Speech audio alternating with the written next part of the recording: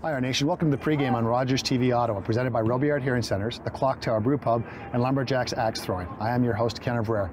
Well, the Ottawa REDBLACKS are back on the field preparing for the second half of their home-and-home set with the BC Lions, the very same Lions that decimated the REDBLACKS last week. The REDBLACKS are now mired on a 5-game losing streak. They're sporting a record of 3-9, and any hopes of making the postseason have pretty well been dashed. But there's still plenty to play for when it comes to this football team beat. And the moment where you get to compete on Saturday night against the Lions. In today's show, we're going to get the good word from many of the players. And of course, we have our Getting to Know You segment as well. We always kick things off, the first word, and that comes from head coach Rick Campbell. Is there a pressure to start winning football games? There's a pressure for us to start performing better. So, and the only reason I say that is that when you're on a team of 80 people or whatever this is, between the coaches and everybody around here, is you actually don't control winning.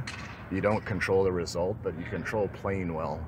And when we play well, we'll have a good chance of winning. And so that's what I'm focusing and pouring our energy on, is that we're practicing the way we need to practice and performing like we need to do in practice. So therefore, when you do that, you're more likely to perform well in the game, and that's what we'll do. Do you take on an everything to gain and nothing to lose mentality, which maybe makes the team a little looser? No, I don't. Our mentality, like I said, I'm just trying to get our football team to improve and have all our performances improve so that we can, obviously the goal is to win. That's the focus. That's why we're here. But like I said, we need to focus on performing better, and then you start getting the results you're looking for. Our guys are working hard, but it's a matter of, putting the best group together and combine that with making plays, and Demonte's obviously showed that he can do that. So we'll see how it goes. But if he's available and ready to go, then he's someone we consider for sure. What's the approach to the second half of a home-and-home under this circumstance where you've lost the game, but you have film on your opponent? It's really a new game. I say that even whether you win the first half of this back-to-back or you don't, it's really a new game. And so you obviously have film and you know stuff that's going on with them, but it's a new week and a new game, and when the ball's kicked off, that both teams won't even remember about last week, or at least I know we won't, speaking from our point of view. How do you get the guys focused? It's been a tough last 5 games, 5 consecutive losses, but still plenty to play for in terms of being a pro, going out and competing, because as you slow down, you try to play it safe out there, that's when things really go awry.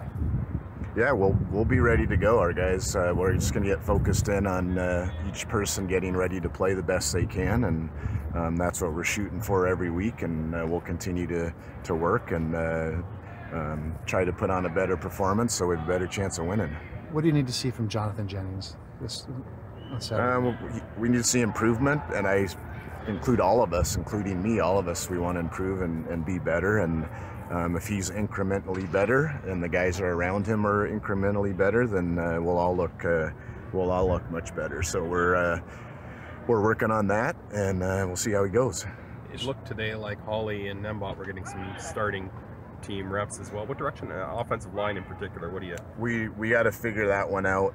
Part of when you see some mixing of our O-line is maintaining some guys that are actually available, but we're just trying to be smart with the amount of reps they're taking at this point in the season. So, with a guy like Nembot, who we like, we just have to factor in the deal of the ratio, because obviously him counting as an American makes it different. So we'll see how it goes, but we feel comfortable going either way, all Canadian or with him, and obviously we'll have to decide that, and we'll see how we practice tomorrow and go from there. Is Hawley a possibility for this week as well?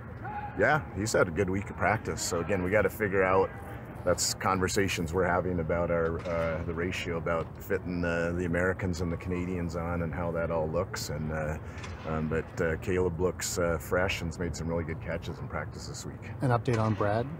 I think he'll be good. Yeah, he's made it through 2 practices now, which is good. So as long as he can make it again through another day, then he would be, if he's available, then he'll be a go. Definitely a trend this week more towards getting guys back as opposed to losing them. Is there a pressure to start?